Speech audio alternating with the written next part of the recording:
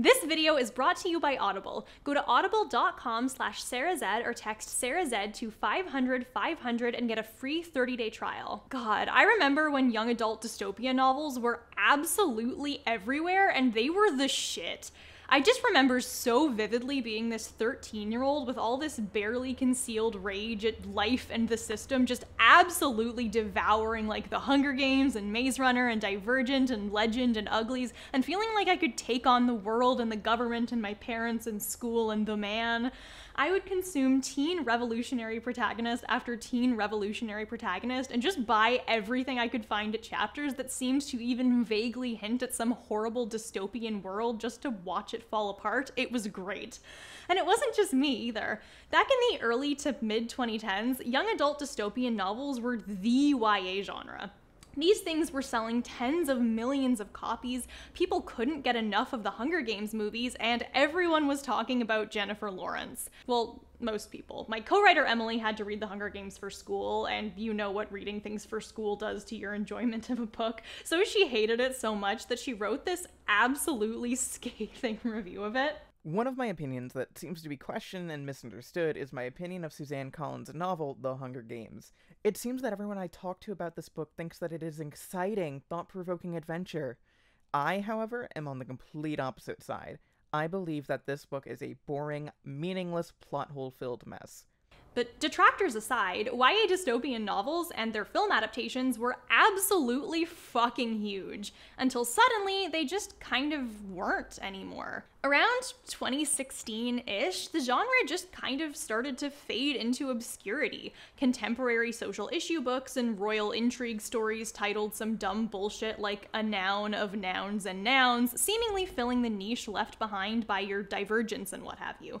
The whole thing nowadays feels almost like a distant memory, with nothing but some leftover Hot Topic Mockingjay pins to remind us of it all. And that kind of made me wonder, like, what happened to the genre? I mean, people are still publishing some of it, but it's just not the cultural juggernaut that it was in 2014. Like, what was it about YA dystopia that gripped the hearts and minds of so many teenagers back then? What was the genre like at its height? And finally, where did it go? What made audiences decide they just weren't super interested in the genre anymore? Well, as with many things, it turns out that's a pretty complex question. So please, sit back and let me take you on a deep dive into some stories that aim to answer a profound and thought-provoking question. What if the government was bad?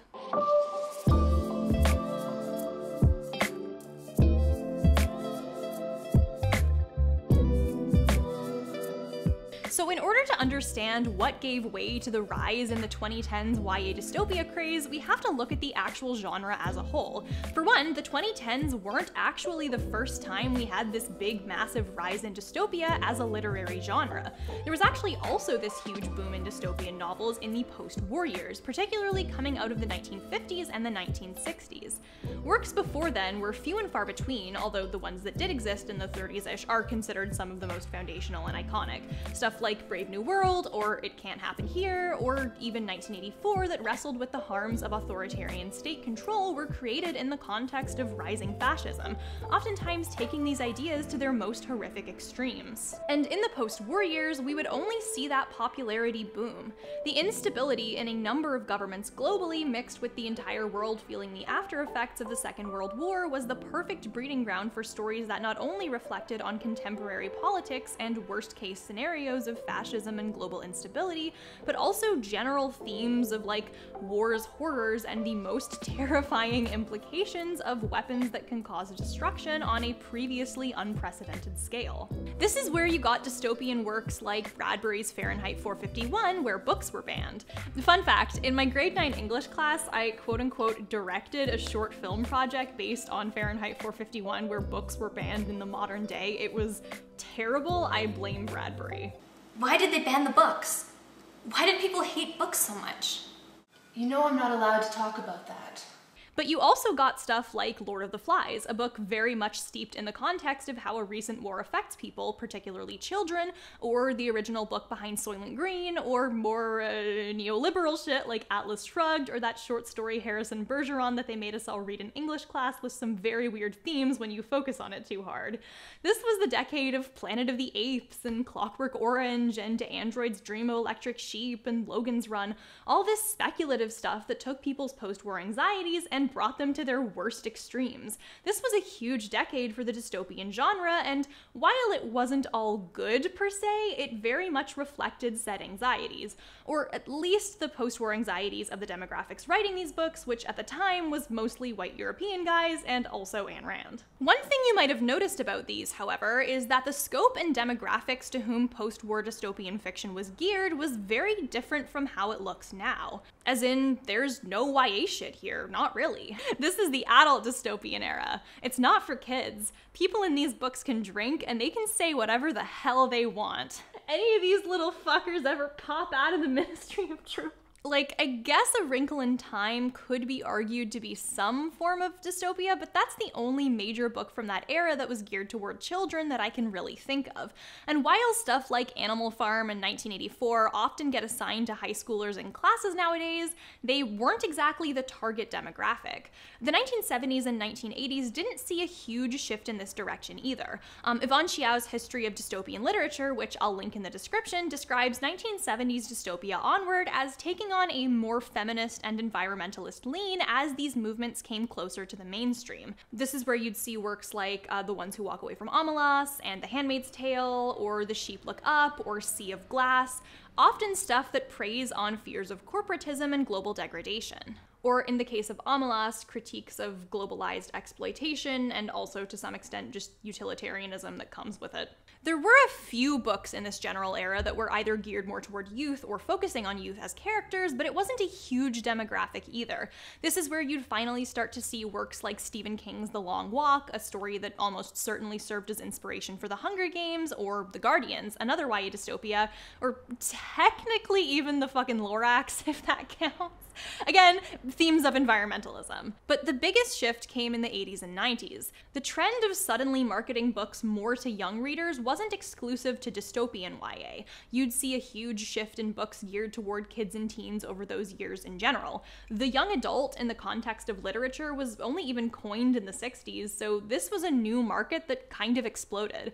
But in the context of dystopia, we finally started to see this niche subgenre of dystopian works geared toward 12 to 18-year-old readers. Also, unsurprisingly, we started getting into themes of nuclear anxieties and fears over nuclear fallout again because it was the 80s. So you'd see stuff like Children of the Dust, a 1985 YA book about the fallout from nuclear war. But likely the most famous YA series to come from that era was the Giver trilogy. The Giver, released in 1993, focuses on themes of pain and memory and the dangers of totalitarianism, and it does so through the eyes of a very young protagonist to whom the audience is supposed to connect. The Giver was a huge success, selling 12 million copies and winning a Newbery Award, even though there isn't even a dog that dies in it.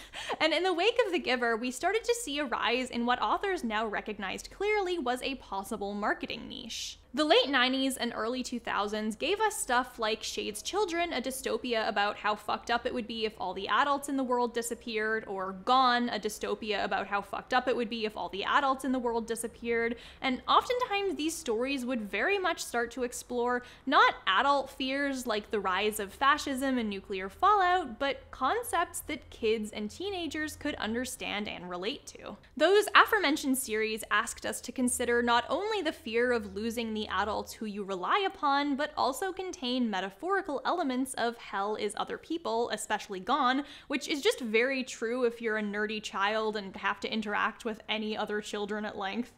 Scott Westerfeld's Uglies series explores the beauty expectations placed on teenagers. Neil Shusterman's Unwind series talks about the power that parents have over their children and the ways they're often abused and quite literally treated as disposable. Oftentimes, themes of identity would really come through in in these books in a way that was never as prominent a theme when these books were marketed exclusively to adults. You know, City of Ember talks a lot more about identity than Animal Farm does for several reasons, but part of it is that when you're a kid, identity is fucked and confusing. And now there was this entire subgenre of books that just reflected that, and often reflected that by taking teen anxieties about, like, am I pretty enough? Or how come I don't have rights because I'm 13? And placing them in these heightened settings where they could be fought.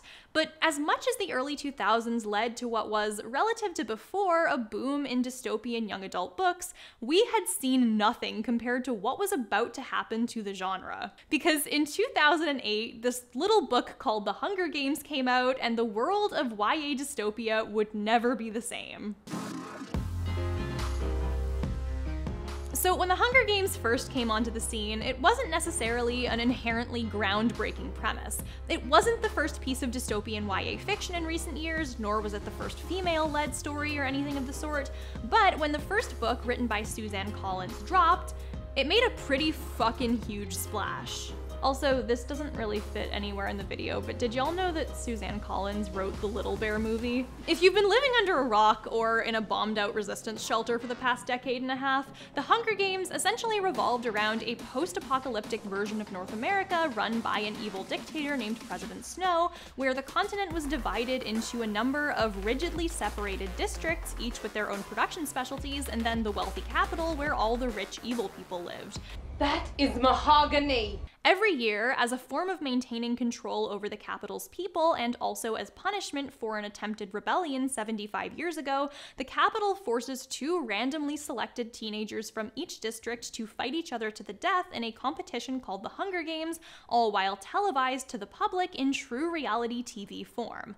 The Hunger Games book centers around a teenage girl named Katniss who ends up volunteering to take her little sister's place in the competition and ends up having to fight, scheme, and fake date the cute boy from her district, all in order to survive. The story had a few key inspirations, the most obvious of which is Koshun Takami's 1999 novel Battle Royale. It has a very similar premise. A group full of teens is randomly selected by an evil government and forced to fight to the death each year, and some key details, like various zones in the arena that will cause horrible things to happen to you if you stay in them, the game designers blowing you up if you don't follow their instructions properly, are pretty clearly present in both stories. Although the actual premise is fairly similar to Battle Royale, the differences come in primarily in those details. What the characters are like, how they interact with each other in the general competition, and how the story ultimately unfolds and resolves itself.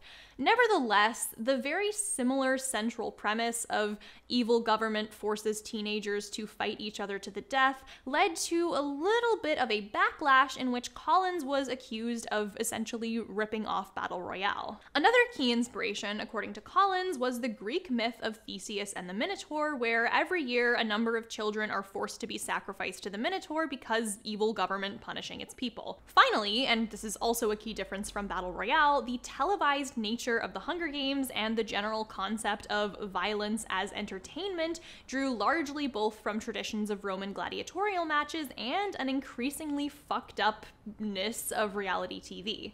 This was around the time where you had reality shows like The Swan, where they put desperate women through inhumane levels of mental stress and surgical alterations, and people getting extreme malnutrition on Survivor, and tons of shows that seemed to exist only to document and often gawk at various forms of human suffering. Altogether, these various inspirations combined to create the first Hunger Games book, and it was very well received. Like, beyond the obvious analysis of people liking Katniss as a protagonist and people finding the romance arc compelling, especially because romantic subplots in YA dystopia, while not unheard of, weren't yet an expected staple of the genre, it was also just generally liked for its action, its pacing, and just being a pretty compelling and exciting read with decent social commentary.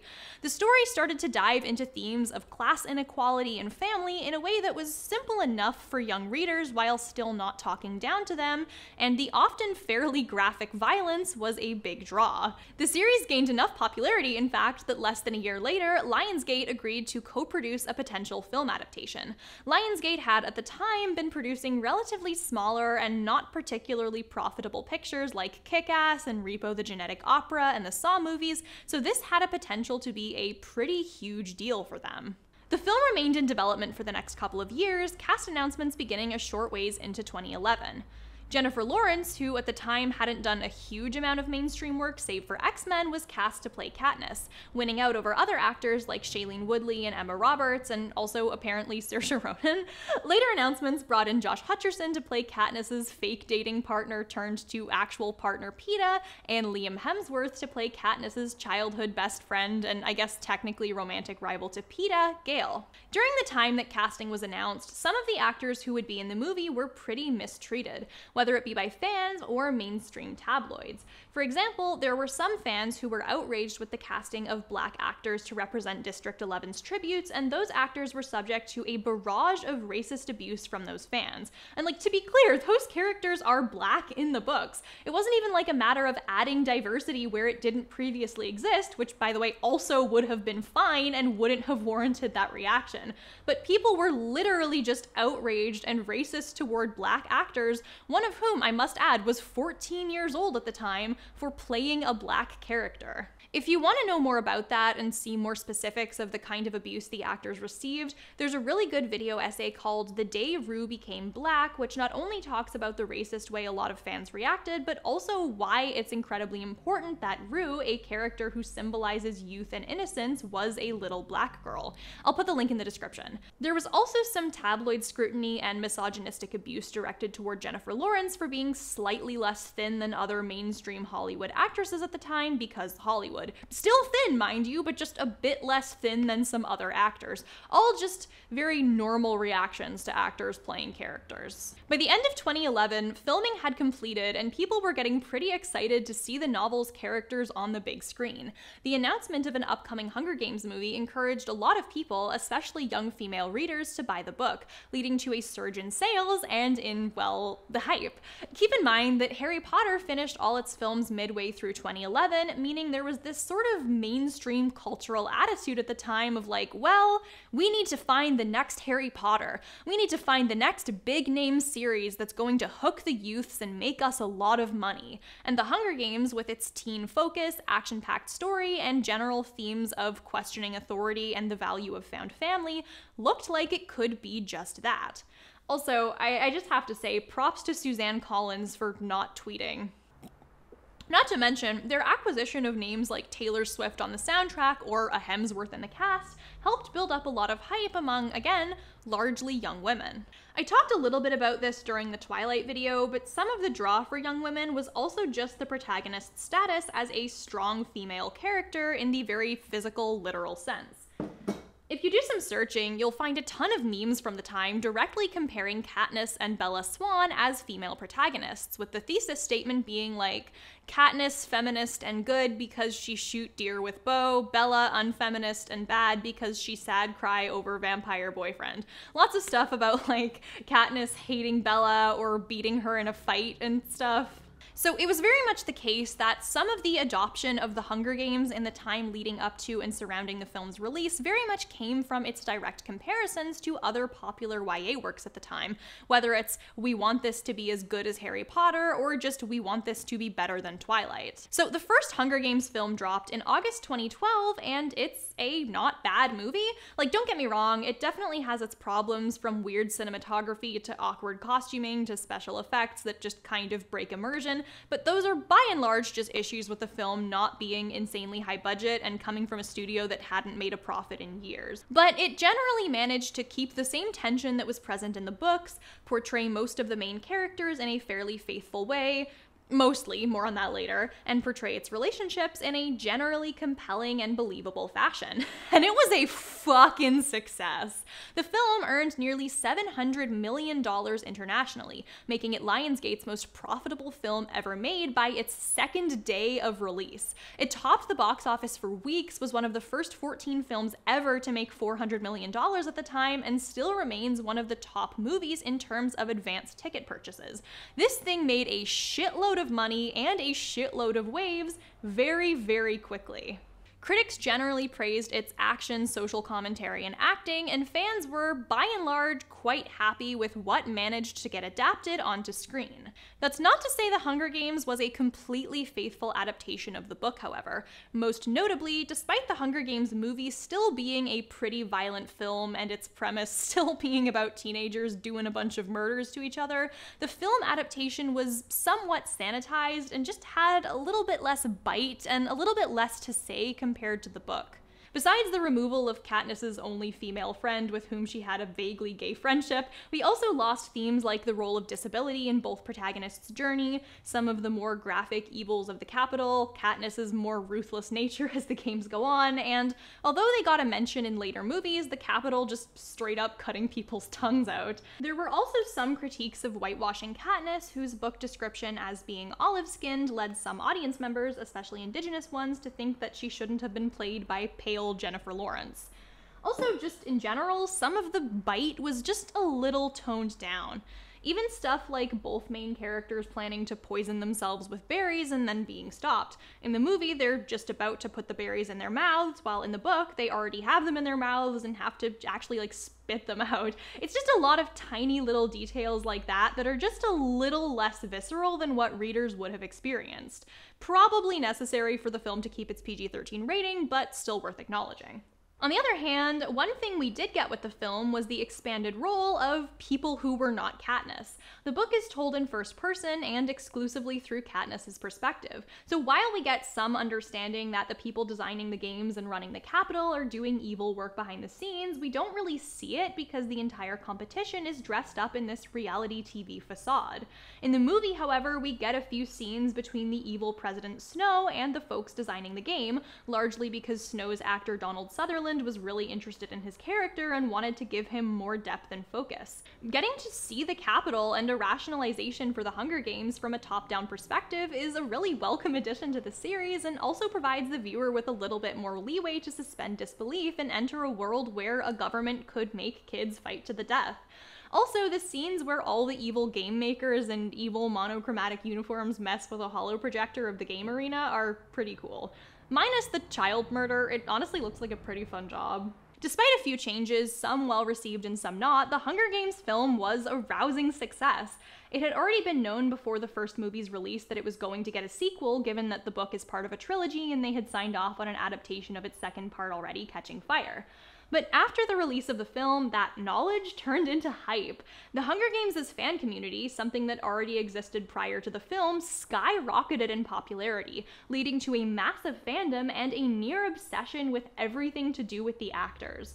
For a while, Jennifer Lawrence became the darling of the internet because of her perceived irreverence and lack of desire to conform to the mainstream Hollywood actress model. Her talk in interviews about loving pizza and thinking Hollywood is dumb was pretty new for a lot of fans, and her relatable nature made her beloved by a now huge Hunger Games fandom. Oh yeah. We get there, and I'm like, "Where's the pizza?"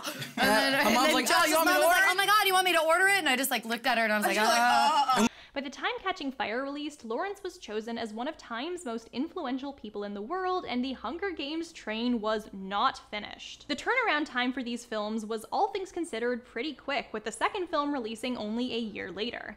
Catching Fire puts Katniss back in the deadly arena. Where we left off, she managed to save both her and her fake love interest Peeta's lives, which a lot of people were starting to see as a sign of rebellion against the capital. Desperate to quell its fires, the capital aims to kill them both off by hosting a special Hunger Games consisting exclusively of previous victors, for which there was some precedent, but it was very much there to kill Katniss. Catching Fire is, at least in my opinion, the best of all the Hunger Games movies. That's definitely an impressive feat because, at least on paper, we're just gonna do the exact same premise of the first story, but a second time could become very frustrating and also just very repetitive.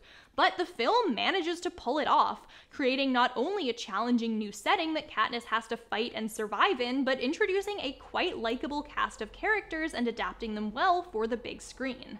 The expanded cast is definitely one of its highlights. One of the less compelling parts of the first film is that there are very few tributes who you can actually root for and get attached to and be super sad if they die. Katniss, Peeta, and Rue are the only ones who really get any significant development, and with a few small moments as exceptions, everyone else is kind of just an asshole out to kill them. It makes sense in the context of the game, and it certainly raises the tension in terms of Katniss's need to survive, but it also doesn't leave too much in the way of interesting dynamics or interactions. The addition of the adult characters to Catching Fire, many of whom have been out of the games for a while and therefore have interesting perspectives on broader life in the capital, really fleshes out both the competition and the world as a whole. We also get a deeper exploration of the Katniss and Peeta relationship, some very fun action moments, more Stanley Tucci, which is just always a good thing, and a pretty compelling ending that builds a lot of hype for the adaptation of Part 3 of the trilogy, Mockingjay.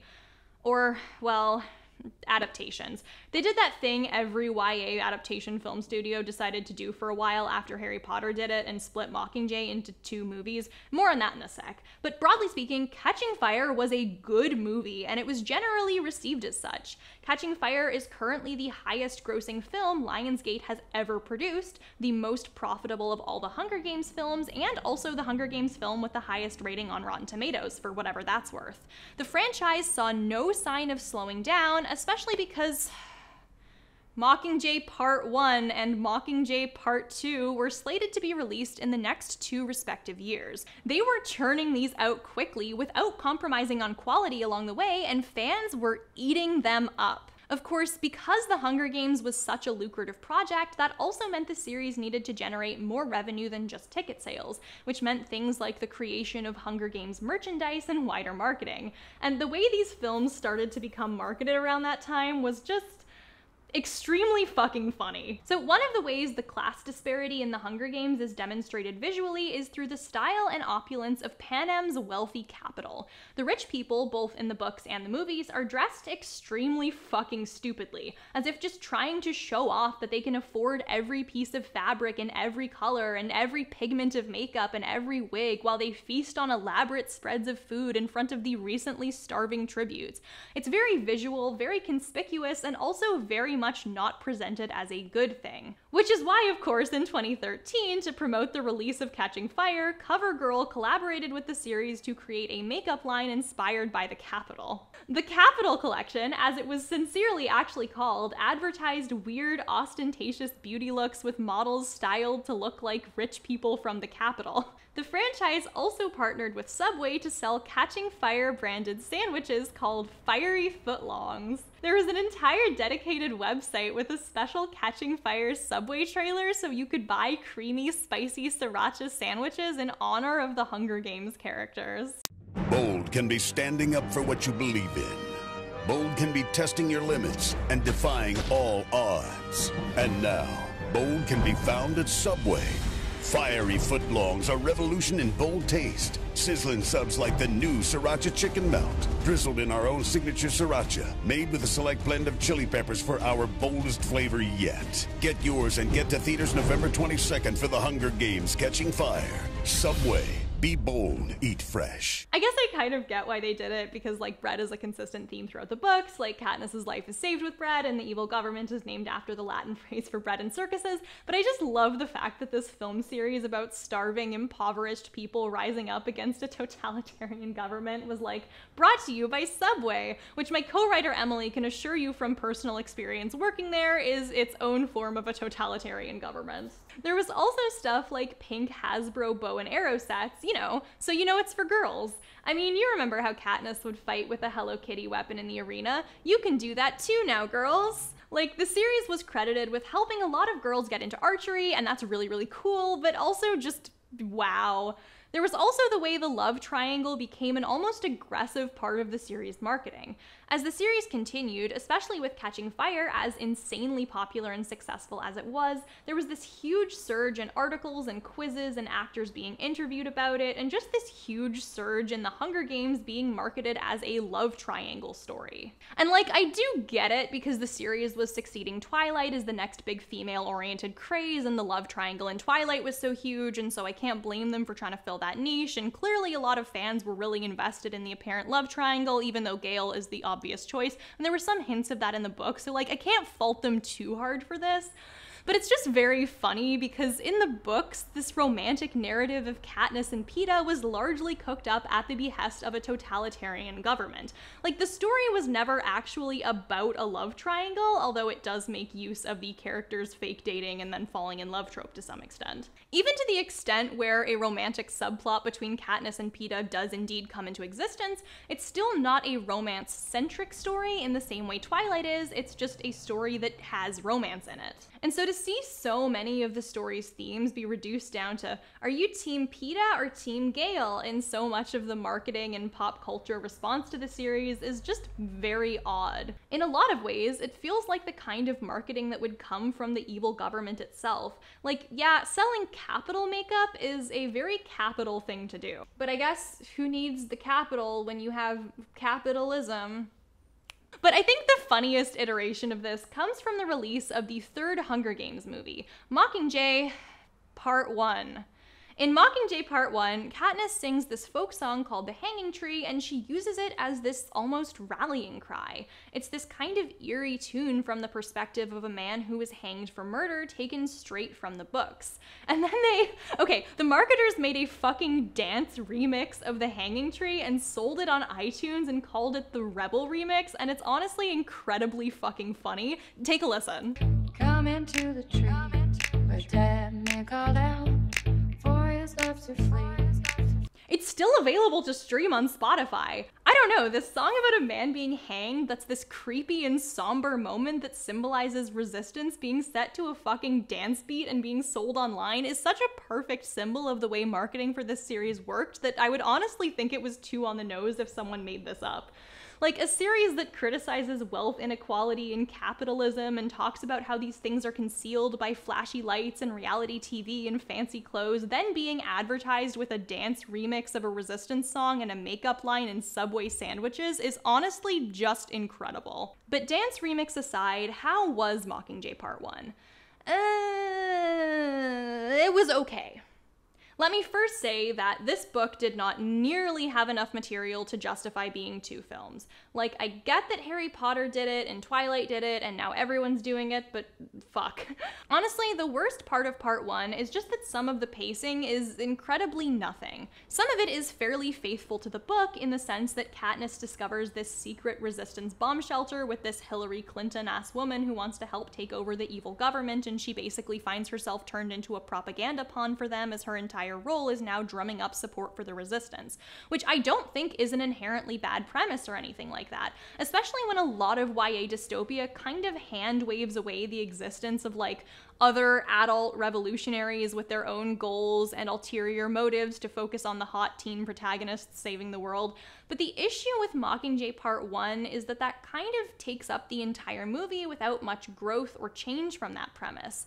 We're treated to long extended scenes of Katniss going to a place and filming something and running from an explosion and then being sad, and then going to a place and filming something and running from an explosion and then being sad, and then going to a place and, well, you get the gist. It's just paced very slowly, likely because it has to stretch out an already very thin first half of a book into an entire feature-length film for monies. Another interesting change from the books was the relationship between Katniss and the aforementioned President Coin, the resistance leader who seems to be all about overthrowing the Capitol and instilling democracy. In the books, these two butt heads quite a bit quite early on, with Katniss, who is traumatized and unwilling to trust, picking up on a lot of Coin's sketchiness quickly, and Coin being concerned about Katniss becoming just so important to the rebellion that she threatens Coin's power.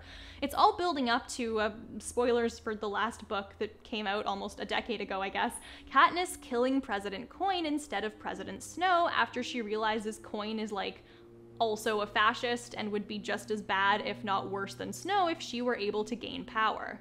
In Mockingjay Part 1, though, their relationship is like pretty chill and amicable. She's a little ruthless, but overall just seems pretty much fine and seems to like Katniss well enough, and vice versa.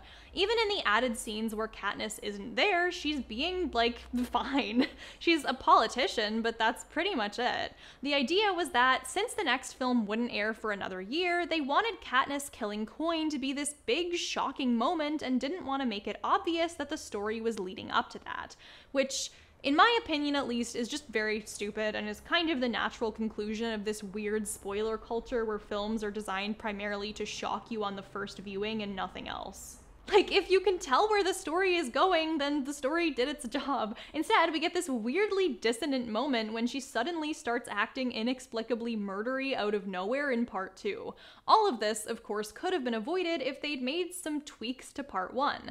Like, let's say they shortened the runtime by about half and cut out all the superfluous material and maybe made it air as a double feature with an also shortened part 2, and maybe they just gave the whole thing one collective name, like they just cut the parts and smushed them together and released it as one thing and just called it Mockingjay. I don't know. Probably could have helped. Mockingjay Part 1 was met with okay reception when it released in 2014. It got 68% favorable reviews on Rotten Tomatoes, lower than either previous film, but not the worst thing in the world either. It made about $100 million less than Catching Fire. Again, not the best, but not some horrible death knell for the franchise either. As far as fan reception goes, it was received with lukewarm sentiments. The general consensus seemed to be, well, that was okay. On the whole, Mockingjay Part 1 was just a very mediocre movie. Not horrible, just mediocre. In the real world, some of the tides were starting to turn on Jennifer Lawrence, with some people being absolute fucking creeps to her and deciding that after being queen of the internet for years, that she was an awful person because she was justifiably upset after someone leaked personal pictures of hers. I said people, I should have meant men on Reddit. On the more progressive side of things, some internet users were also just getting tired of her uber relatable persona, feeling like it was either cringy and performative or that it often crossed the line into too much irreverence. This would come to a head a couple years later after she made a joke about using a sacred rock in Hawaii to scratch her butt and had to apologize for it. Basically, the whole "I'm not like other Hollywood actresses because I eat pizza" thing was just kind of getting old for some people. Nevertheless, her actual film career had skyrocketed as a result of the Hunger Games series, as she continued to star in X-Men films and get several Golden Globes and several Academy Award nominations, including a win for Silver Linings Playbook. She was, in fact, well on track to be the highest paid actress in the world next year.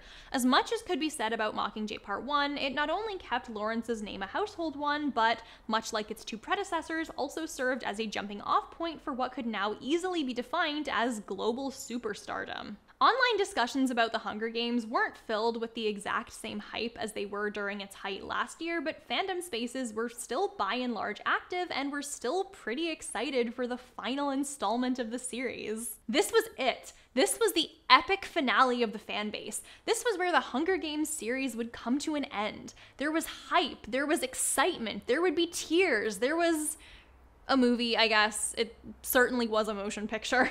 I can't even call it bad. There was some legitimately good stuff in here. The acting is mostly great as always, the action scenes are pretty enjoyable, the cinematography has nothing wrong with it, most of the major plot points are faithful to the book.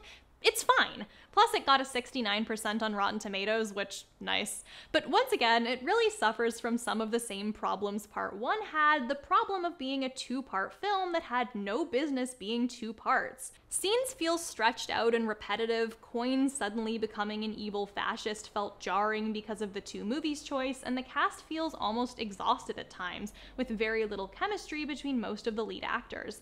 It's difficult to tell what's supposed to be Katniss's trauma and what's just Jennifer Lawrence going through the motions after having to churn out 4 of these things when she sits in the dark and monotonously tells an equally catatonic PETA he matters to her, and either way, it's just not super compelling. And part of that is because if it is meant to be a representation of her trauma, once again, several aspects of this book had to be severely sanitized for a PG-13 rating, meaning some of Katniss's worst traumas go relatively unexplored. Some of the issues were outside the filmmaker's control. For example, they had to severely limit the role of Philip Seymour Hoffman's character after his tragic death in real life because they didn't have a lot of footage to work around. But a lot of these issues feel like a direct result of the two-movie split.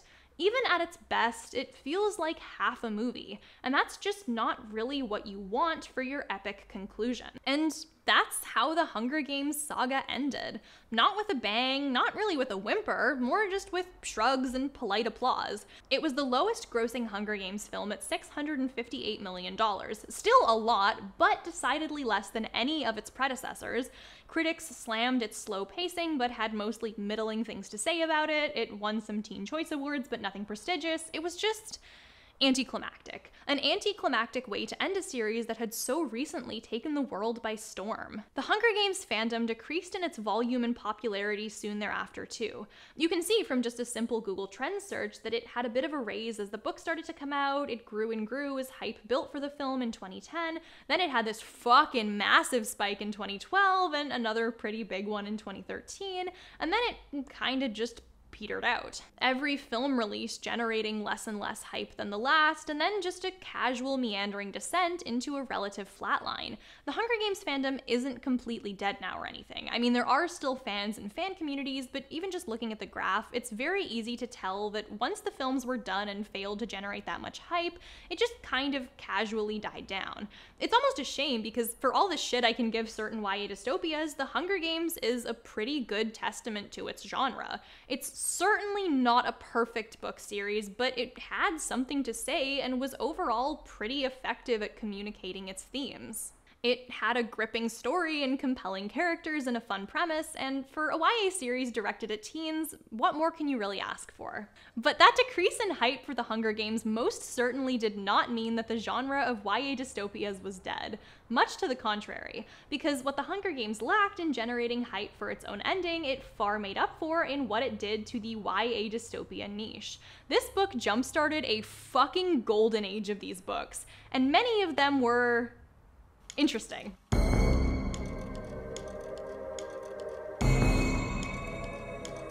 So like anything that gets popular, The Hunger Games was bound to cause a wave of imitators. This isn't really surprising. The previous generation had seen it with the post-Twilight rise in paranormal romance books. And it's not even necessarily always a cynical cash grab thing either. Like, it's natural. If you're someone who just read a book that you really liked, you're probably gonna want to find books of a similar genre to move on to. So with the Hunger Games books over and out, it was time for a wave of other dystopian YA novels. And largely speaking, the results were, bad. I think there's something weirdly fascinating about those trend-chasing YA dystopian novels. Like, when you get down to it, a lot of follow-the-leader fiction is gonna be a bit, well, sloppy because they're often rushed and put out without much scrutiny to capitalize on the success of the current popular movement. But YA dystopia has a roadblock that I'd say is relatively unique to its genre in that, more so than a lot of other popular YA trends, it requires a fair bit of world building and commentary. Like, if you're writing a Twilight knockoff, you don't need much. You just need to borrow some well-known supernatural entity, come up with a romance, maybe come up with some basic lore in order to provide some sort of hook, and you can pretty much get away with it. But dystopian stories need to be about something. You have to come up with an evil government and crapsack world, which means coming up with a reason why that government is evil and why the world is so crapsack.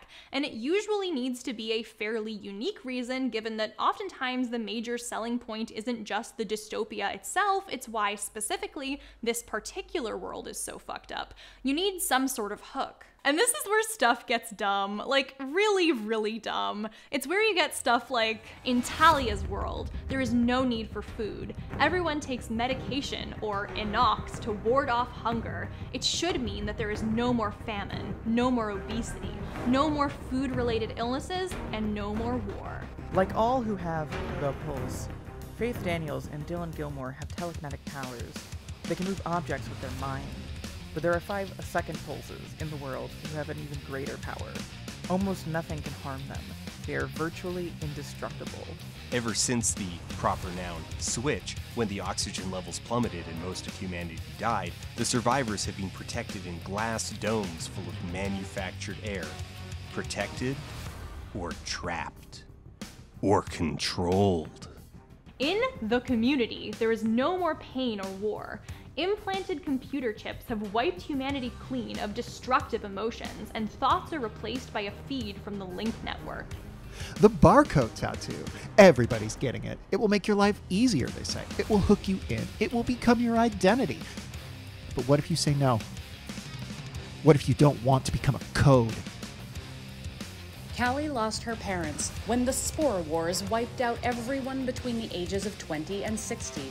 She and her little brother Tyler go on the run, living as squatters with their friend Michael and fighting off renegades who would kill them for a cookie. Callie's only hope is Prime Destinations, a disturbing place in Beverly Hills run by a mysterious figure known as the Old Man. Anax thinks she knows history. Her grueling all-day examination has just begun, and if she passes, she'll be admitted into the Academy, the elite governing institution of her utopian society. But Anax is about to discover that for all her learning, the history she's been taught isn't the whole story. Let's go through this piece by piece, shall we? Okay, so there's a lot to unpack here, and we can't really focus on all of these individually, so let's just pick apart a few trends. So one of the biggest things that stands out when you go through these is the generic capitalized names trying to be ominous. A lot of these more cash-grabby YA books are filled with terms like the city and the test and the exam to refer to things, which is a quick way to make something seem more untrustworthy. Like, which sounds scarier, saying I'm going to school or saying I'm going to the school? But it's also just lazy and silly. Like, nobody talks like that. Even in a dystopia, I can't imagine being like, yes, I'm really excited to go home and watch the video essay. When not doing too little world building, they're doing too much. Things like having weird, complicated slang names, like, what if food was called inox? Like, yeah, it would be fucked up if you called it that. Why are we calling it that? What does that word even mean? But this is all nitpicky stuff, and it's not unique to dystopian YA or anything like that. Even ostensibly serious stuff for adults still has stuff like, oh, I have to be careful about driving this car since they're illegal because of the motor laws. It's silly, but it's not a deal breaker. A more prominent issue is with the basic premise of them overall. In general, the main job of dystopian fiction is to provide some commentary on the world that we currently live in by taking aspects of the modern day and exaggerating them to a heightened and scary extreme. They often serve as cautionary tales, showing us what modern issues could look like under a fictional lens. What tends to separate good dystopian fiction and bad dystopian fiction is whether or not it actually has something to say and what kind of commentary it's providing. That's not to say that every story that uses dystopian imagery needs to treat it with the same rigor and intensity of a Margaret Atwood novel. You can use it for popcorn entertainment, but it helps to be saying something. I mean, even Sonic the Hedgehog is about saving the environment from industrialization. But as you dig more and more into the dystopian YA genre, the more it becomes clear that a lot of the weaker works are less about the commentary of a dystopia and more of the aesthetics of one. It's about creating an evil world with an evil army and cool protagonists to fight against that evil army. And once again, this isn't a bad thing in and of itself. The original Star Wars trilogy is essentially dystopian fiction, and it's great and fun and utilizes the aesthetics well. But it's also saying something about the concept of fascism and uses that imagery in order to comment on how terrible it would be to live in a system like that. So many of these premises are just nonsense. Like, there might be a sliver of actual commentary in them, stuff about like worrying about clean air or food supplies or whatever, but it's often heightened to such absurd levels that it's hard to even take seriously. Like that one about living in glass domes of air, that's just the Lorax movie. Like, am I supposed to take that seriously? Am I supposed to take the conflict from the Lorax, the Onceler movie with Taylor Swift, seriously? Am I? But then you get other ones like, what if everyone had barcodes? Or what if we had to live in the aftermath of the Spore Wars? And it's like, oh god, oh no, not the Spore Wars. This has given me a lot to think about regarding the future. I really hope our modern day society can come together to change the way we think about the Spore Wars. When it wasn't that, it was stuff clearly catering to a teenage demographic in a very juvenile and honestly slightly patronizing way. Things like, what if you had to go to a school and take tests? Or what if you had to devote yourself to a clique? Or what if the government told you who to love, but not in a gay way or anything like that, just in the way that your parents won't let you date Thomas, even though Thomas is the cutest boy in your class and really good at writing poetry. Oh god, and that's not even getting into the really fucking bad premises like Save the Pearls. Google it.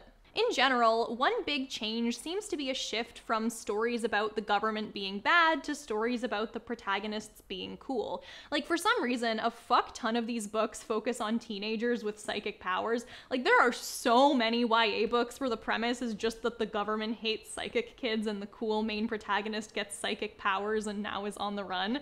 It's just very weird. Why was it always psychic powers? Was that just the sexiest superpower? It might seem like a small change, but it actually has a pretty big impact on the stories themselves. A large trend in dystopian media is that the protagonist is generally a basic, ordinary person, at least at the start of the story. Everyman characters, while not best suited for every genre, are popular in fiction in general, especially escapist fiction, as it allows an easy vessel to introduce world building as well as an audience surrogate. It's a lot easier to project yourself onto an average Joe than it is to project yourself onto Thor Ragnarsson, just your ordinary Norse god high schooler. But it also plays an important part specifically in the narrative of a dystopia. It's important to see how the terribleness of the government affects everyday people, how a normal person gets by, and ultimately how they are crushed by or how they overcome said system.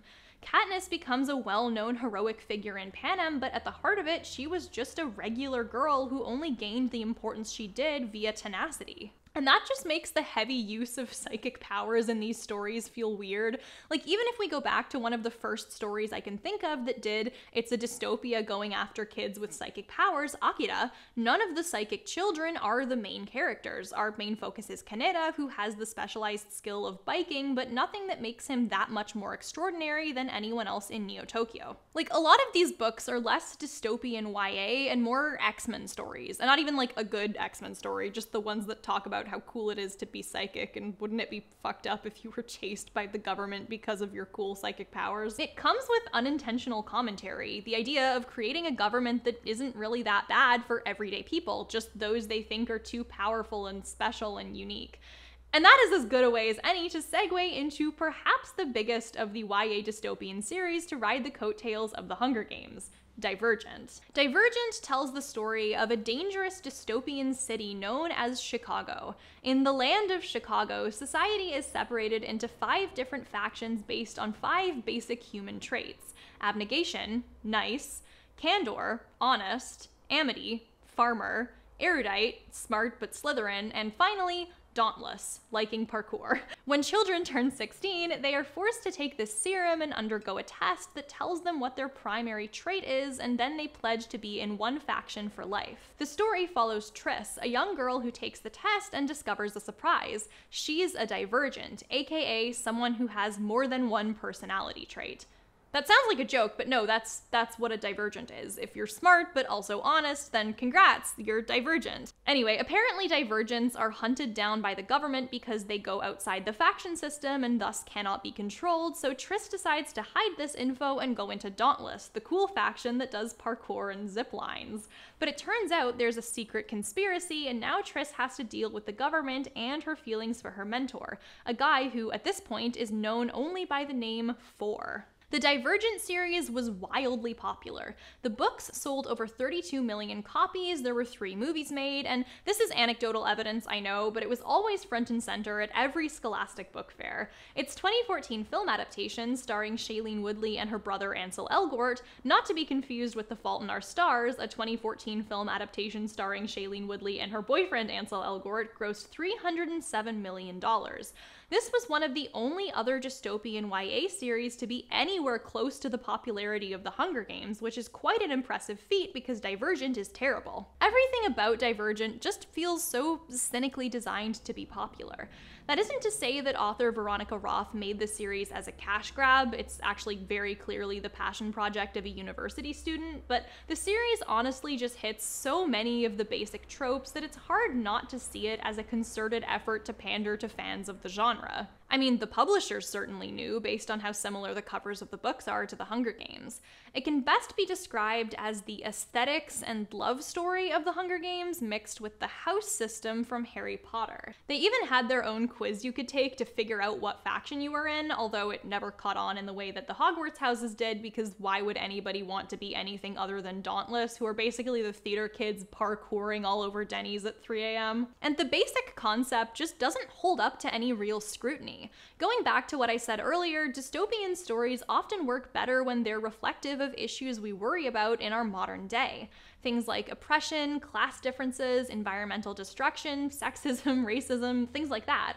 But I just don't understand what issue Divergent is supposed to be commenting on. Like, okay, I can definitely understand the drama and commentary of making a story in which the government and society places people into a certain binary where you're expected to be for the rest of your life, and any sort of movement from one binary to another, or maybe not following a certain binary role at all, is discouraged, and why yes, my trans co-writer Emily did in fact write this section.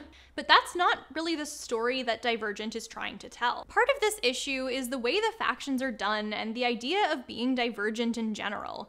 The world of Divergent is a world where it's apparently rare to be both brave and smart, or honest and caring, or nice and a farmer.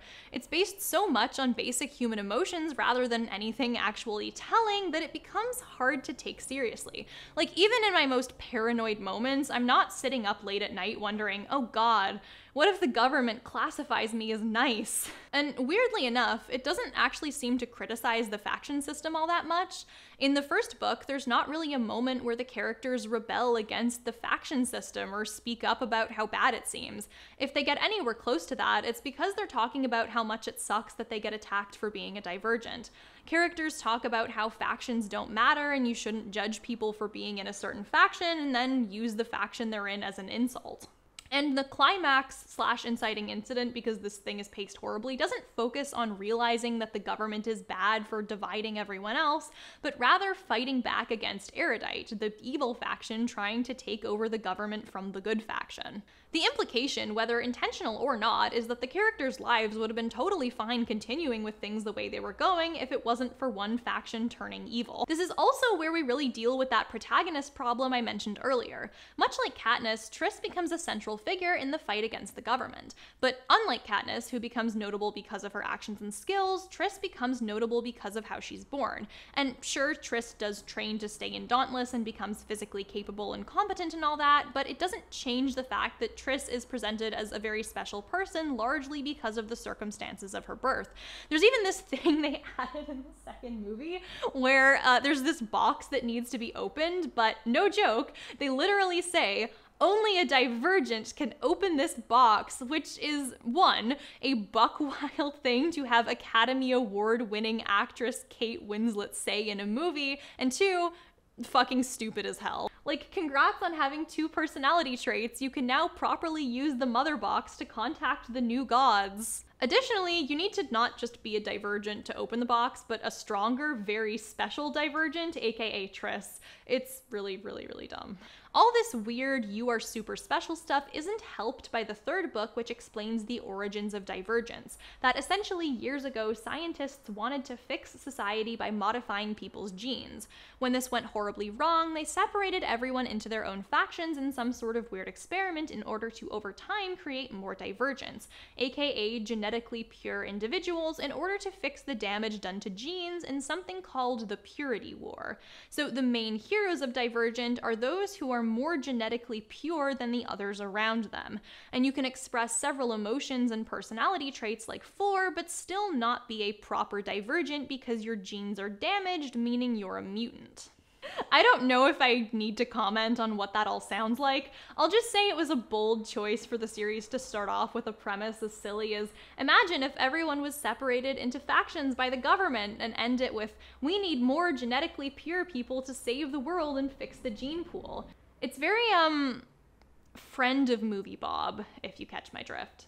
Even if we ignore the potential implications of this revelation, the Divergent series really isn't written well at all. Characters are all pretty flat stereotypes, the world is nonsensical, there's a serum for everything, like everything. memory serum, testing serum, mind control serum, dream serum, a different testing serum, a serum that makes you hallucinate, another serum that makes you hallucinate, death serum. There might as well just be a serum that you throw on walls to make walls stronger or whatever. The low quality of the books translate to the movies as well, which are just honestly bad. Like, I could understand someone loving the books, but the movies are at best boring and nonsensical. And the difference between them and, say, The Hunger Games is night and day. The Hunger Games films, for all their faults, are fairly grounded and take the subject matter seriously. The direction is there to immerse you into the world and atmosphere of Panem, which happens to be very bleak. But Divergent spends a fair amount of time in its dystopia with these brightly lit scenes, moments trying super hard to look cool and badass and fun with like pop songs playing in the background. It's just that like nothing about the direction sells the seriousness of the situation or the terrible state of the world. But for the most part, people loved the series. It was never quite as big as The Hunger Games, sure, but the books sold more than 32 million copies. That's a lot. And the films were enough of a box office success for 3 movies to be made. But then they weren't anymore. Okay, so for starters, on a real basic level, the final Divergent book, Allegiant, is not very well liked by fans. Like, it still seems to be a divisive topic in the fandom. A lot of this is because, spoilers for the final Divergent book, Triss dies at the end. She makes what a lot of people consider to be a pointless sacrifice, and she dies. The backlash to this was so severe that when Allegiant first released, fans review-bombed it to 2.5 stars on Amazon, which is incredibly low for a book this popular. So, of course, once it came time to make a movie of it, the studio decided to split it into 2 parts, Allegiant and Ascendant. Because if it worked for Twilight, Harry Potter, and sort of The Hunger Games, then it'll work here too. There's a variety of problems with this. One is that the book they were adapting and doubling up on was already pretty unpopular, so thinking that fans would want to see it done even longer was wishful thinking. 2, by this point, the movie multi-pack trend had started to die as films that did it started to get more and more backlash. Oftentimes, these adaptations would be poorly paced and padded to clearly stretch for time in order to justify keeping a popular franchise around for another year and hopefully doubling up box office grosses, and after a while, it became not just obvious what was going on, but it also started to play a stronger effect on the quality of the end product. Even The Hunger Games suffered from this, with the final Mockingjay film overall grossing less than any of the previous movies before it and suffering worse reviews. Fun film fact, this is also partly the reason why Avengers Infinity War and Endgame changed their names from Infinity War Part 1 and 2, and why the theatrical cut of Justice League was changed into a standalone film. There's also the third factor, which is that people didn't like the Divergent films, and I'm not just talking about general audiences, I'm talking about fans too. The second film, Insurgent, was wildly different from the book, dropping a lot of things like the exploration of Triss's trauma and adding things like the box that only a powerful Divergent could open. To a fair number of fans, Insurgent was just as bad of an adaptation as the Percy Jackson films or Cirque du Freak or Golden Compass. And so when Allegiant's trailer dropped and showed just as many differences and inaccuracies, well, fans weren't really motivated to see it. And so they didn't. And when the film came out in March of 2016, it opened up at number 2 in the box office, beaten out by Zootopia. By the end of its box office run, Allegiant only made $179.2 million worldwide, which seems like a lot of money, but the film had a budget of anywhere from $110 to $149 million. The general rule of thumb is that for a film to break even, it needs to make at least twice its budget in order to account for things like marketing, home release cost, and other various things like that. Meaning, by rough calculation, Allegiant probably lost the studio around $50 million. This led to a huge change in plans for Lionsgate. The final film was no longer going to be a theatrical release, but rather a made-for-TV movie that would lead into a spin-off television series that would go beyond the books. This never actually ended up happening, though. For starters, Triss's actor Shailene Woodley frequently expressed her disinterest in doing the final part on TV, saying that she would only be interested in returning if it were a theatrical release. From what I can tell, none of the cast was really that into the idea. I mean, even since then, you've had people like Woodley and co-star Zoe Kravitz talk about how much they didn't like Allegiant, with Woodley saying the experience almost made her quit acting entirely. If it was such a miserable experience, why would you agree to come back for presumably less money on a theoretically lesser platform as punishment for the film nobody liked doing badly? So yeah, after years of Lionsgate saying, don't worry, it's gonna happen, it never actually happened, leaving the Divergent film series seemingly forever unfinished. Which is great if you're a Triss fan, because it means she's still alive, so, you know, mistakes into miracles. The fall of Divergent is really interesting. Here you had a series that theoretically people liked, that theoretically was popular, that theoretically made a lot of money, and then one day people just seemed to stop being interested in it anymore. And while that could be explained by the previous things I mentioned, like the dislike of the final book and the film adaptations, it seems like more of a part of a grander whole. Because when Allegiant failed, it didn't just kill Divergent. It seemed to kill YA dystopia as a whole.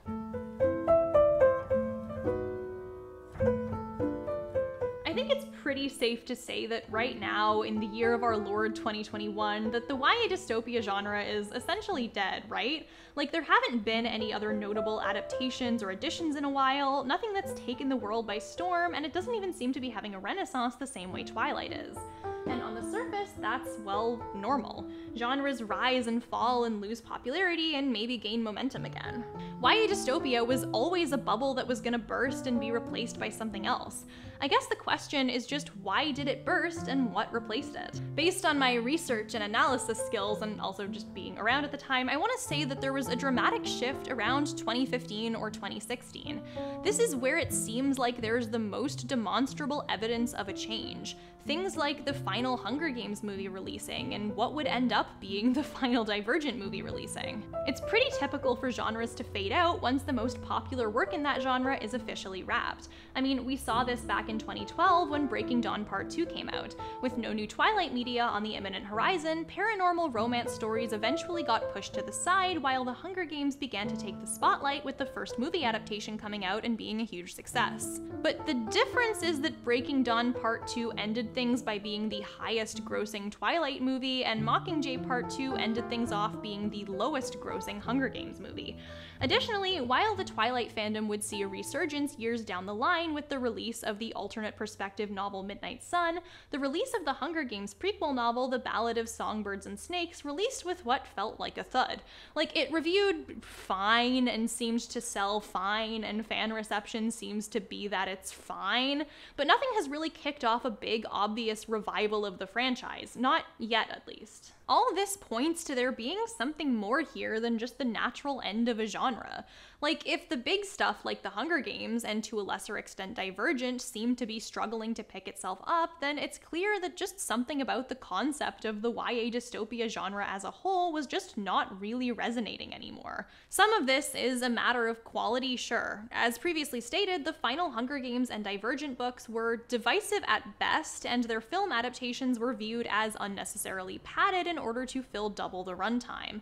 If the quality starts to suffer, then it makes sense that by extension the popularity will suffer in turn. And this plays into what I was saying earlier about the overall state of YA dystopian literature and how absurd it started to get. As more and more books trying to be the next Hunger Games came out, each with their own over-the-top and absurd premises for a dictatorship, it's easy to burn out on the concept as a whole and struggle to really take it seriously. Even the better written stuff can be almost tainted by association in the eyes of some readers. But on a deeper level, I think this drop in quality and increased incredulity of the plot lines leads into a problem that YA dystopian novels always had but was becoming more obvious over time. Issues with the way these books utilize the concept of oppression to create entertainment fodder. On the surface, this isn't necessarily a bad thing. A lot of stories utilize oppression and tropes associated with it, like fascism and corrupt governments and dystopian societies, to get their point across, and are still generally liked and accepted. Things like Star Wars, if we go into more the realm of things for youth, Avatar: The Last Airbender, the recent She-Ra adaptation. But the thing that a lot of these series have is that, for the most part, they take place in more fantastical worlds and stories. There might be parallels to the real world or actual imagery and events, but it's done through enough of a layer of escapist twist storytelling that it doesn't feel quite as literal. A lot of dystopian YA novels, however, don't have that luxury. A lot of them are explicitly written to take place in the US, or are at the very least societies modeled after it or other modern nations.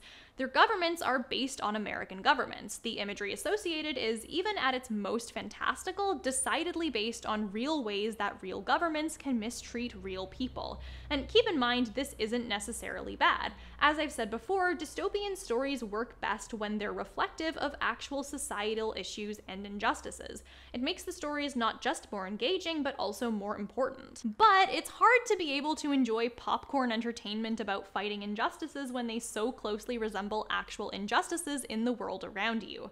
Stories like The Hunger Games or Divergent take place in a world where the government actively oppresses their citizens, where some people are viewed as lesser or greater than others, where state violence and brutality is rampant and normalized. But at the heart of it, even when portrayed well, it so often misses out on actual aspects of actual oppression. These stories often take place in race-blind and gender-blind worlds where society is shitty and horrible to people, but things like racism or sexism or homophobia or transphobia just aren't a thing. That's fine in and of itself. Not every fictional work has to deal with these aspects, and in some ways it can be nice to have fiction that doesn't. But if you're writing stories about systemic injustices, often ones that have in some form occurred to real people in real life, that don't seem to actually focus on what those injustices actually look like, it can feel hollow at best and tasteless at worst. This isn't helped by the fact that a lot of these stories, and especially their film adaptations, tend to feature predominantly white lead characters who are also almost always canonically cis and straight. Like, there might be people of color or queer characters around, but they often get reduced to best friends or mentors or people who exist solely to assist our main protagonists. For example, all of the Hunger Games films feature people of color who help Katniss out and are then killed in order to make her feel bad. Diverse dystopian YA books, particularly ones written by or featuring people of color as leads, do exist, but when you look at the ones getting the most book sales, the most film adaptations, it tends to be about, like, brunette, white teenage girls. It also comes with the after effect of making these stories feel very individual-centric. Once again, you're back at the Divergent problem. By making these stories about the very cool, sexy teenagers who manage to sexily take down the government, you end up creating the narrative of the cool individual who manages to defeat systemic injustice and governments who hate that person and that person specifically. When you take that into consideration, in some ways it's easy to see why the genre took a nosedive specifically around 2015 and 2016. This was an era where public consciousness towards systemic problems and oppression was on the rise. Things like the 2014 Ferguson protests and the Black Lives Matter movement were front and center in a lot of people's minds. Racial violence and injustice against people of color had existed for years and years and years, but it was now becoming harder to ignore. And when you see what actual people actually working together to fight systemic violence looks like, and the way they're treated and abused in real life because of it, seeing young white teenagers being the ones experiencing that exact form of oppression and saving the world and doing those things can feel a bit tasteless. It is interesting to note that one of the biggest YA books in the post-dystopia landscape was The Hate You Give, a realistic story about a young black girl dealing with the after effects of her friend being murdered by a racist police officer. Or, well, I can just say police officer. And in the wake of that book's success, we've seen a lot more books marketed toward teens about social issues become bestsellers. 2015 and 2016 also gave us, well, I don't know if you remember, but there was a pretty big thing that happened in America in 2016 that not a lot of people really expected. Yeah, so the US elected a fascist to the presidency, and that sucked and wasn't fun. And things were quite bad for a lot of people well before then, but it became a lot more visible and a lot more noticeable, especially to the kinds of demographics who you often see writing and consuming dystopian YA. When you start to see fascist rhetoric enter the modern political sphere with such extremity, when it's such a realistic thing to fear, suddenly it's not really all that enjoyable to see expressed through a fun fictional lens. In fact, it's really interesting that the one dystopian story that maintained popularity during the Trump administration was The Handmaid's Tale, particularly its television adaptation on Hulu, which I have my own personal issues with, but I already got a legal threat from Homestuck. Don't want to get a legal threat from the Church of Scientology right now. Its world where a conservative government strips rights away from women resonated well in that era, with the handmaid's uniform becoming a common sight at women's rights protests during this time. It was a dystopian tale that was both more geared toward adults and based upon existing contemporary issues that seriously tackled and acknowledged those things as an overall systemic problem. Going back to the way these YA series were set up, oftentimes the conflicts there felt so simplistic. Once again, we're at that individualistic look of things. You're setting up a story where you have your clear-cut, strong hero who manages to take down the evil government person.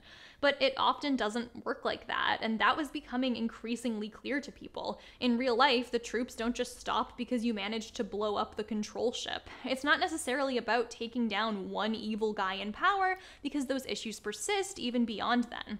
They exist in the way governments are structured and in the thoughts of the people who enforce the laws and in the overall culture and in the economy. If we go with the idea that the Trump administration and other overtly fascistic conservative governments that came to prominence around 2016 are partially responsible for killing the allure of these stories, you may think that once Trump and those other bad government figures are gone, that people will gravitate back to those stories, but no, not really.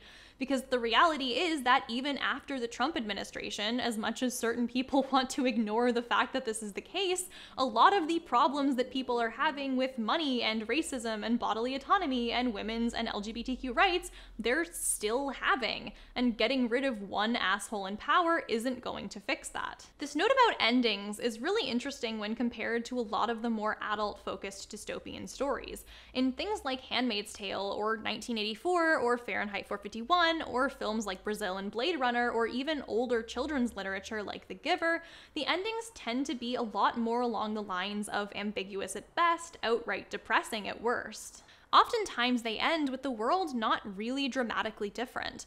Life goes on, the government is still in power. Maybe there'll be a hint that something will change, but that's it. Maybe you'll get some sort of ambiguous ending that'll show that the protagonist maybe lives or maybe goes on to do good elsewhere. But in a lot of scenarios, the protagonist actually becomes a victim of the government and loses their mind or gains some form of conditioning. There's no moment where the protagonist picks up a sword and rifle and becomes some big hero. The film Brazil actually makes fun of this, as the ending features a long sequence in which the main character Sam is rescued before being tortured, and he manages to make this daring escape with rebellion leaders, and he meets the girl of his dreams and they ride off together, only for it to cut back to show us Sam still in his torture chair, his mind now totally gone as he hallucinates a better world for himself. It's really interesting. It's as if a lot of these stories understand that the issues can't easily be changed by a single person, or that trying to scare the reader into understanding the stakes of the issue can be more important than presenting an easy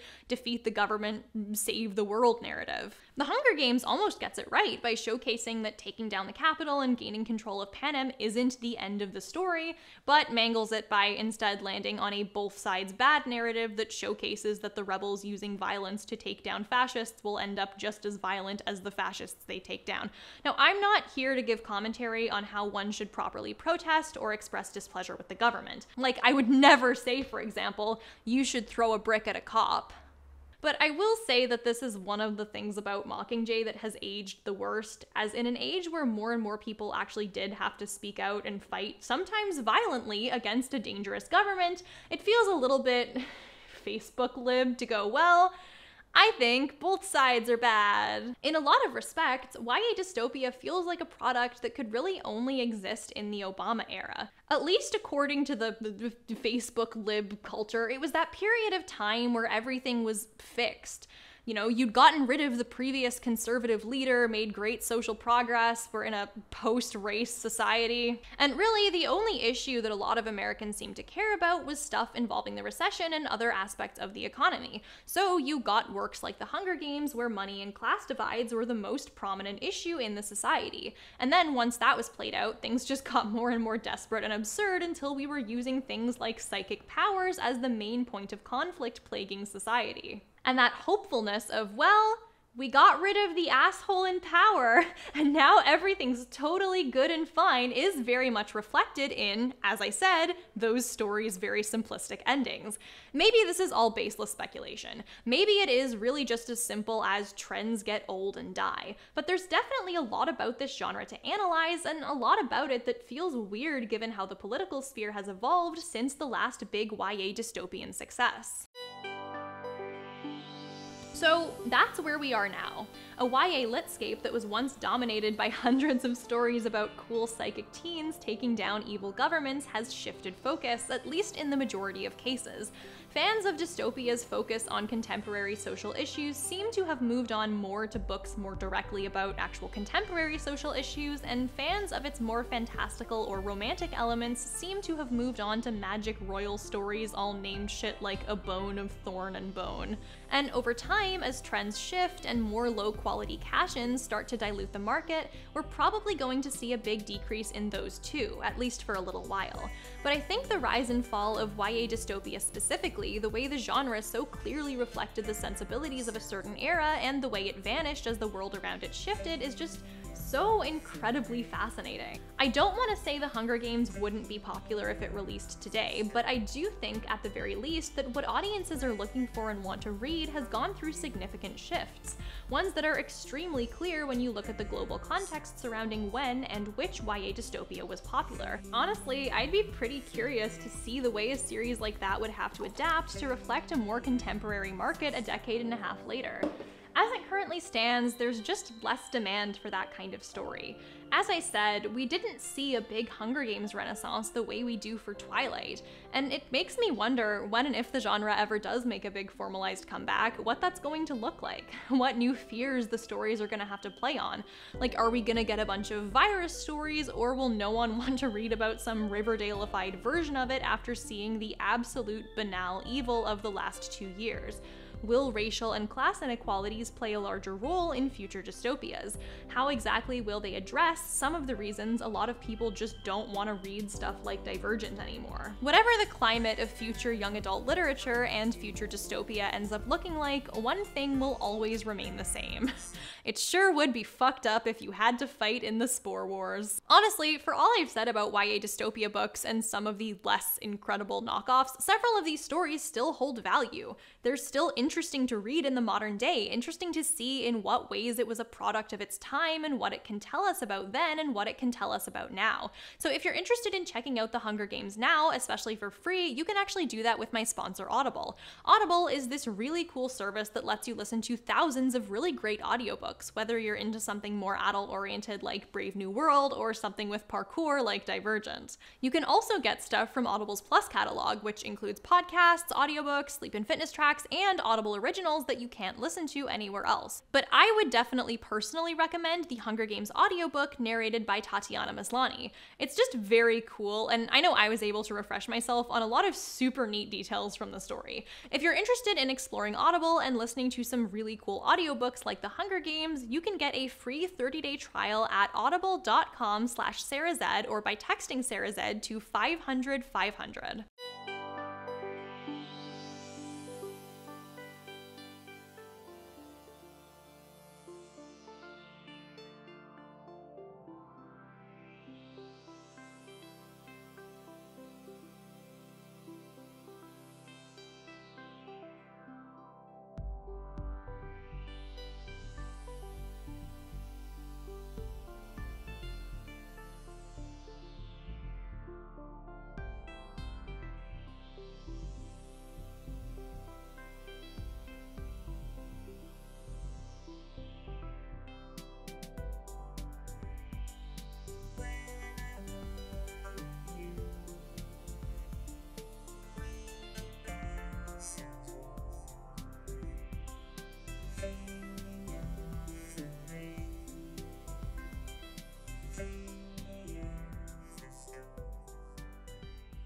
Hi to everyone who's still stuck around.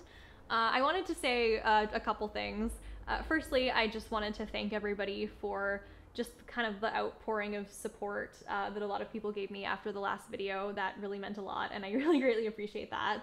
I hope that you liked this one too. I hope that I can keep making interesting stuff that people want to watch.